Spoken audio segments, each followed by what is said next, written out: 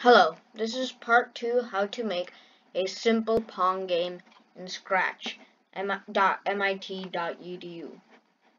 So, in part 1, we learned how to make our paddle move around.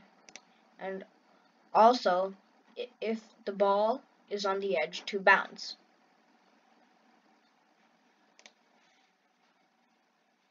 Now, let's make the ball bounce off our paddle. Let's go to ball. We don't need this part anymore. And if it's here, it says if on edge, we're gonna go to the if, and then touching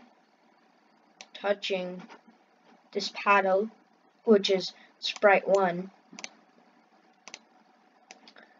We won't put first.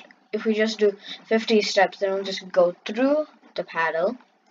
So what we need to do is go to motion and turn 170 degrees. You might be thinking why we don't do 180. That's because if we do 180, then it'll just bounce back and forth with the ceiling. 170 will give some more randomness to the bounce and make the game more interesting. Thank you for watching. Please like, subscribe, hit the bell notification so you don't miss another video. Please share with your family and friends.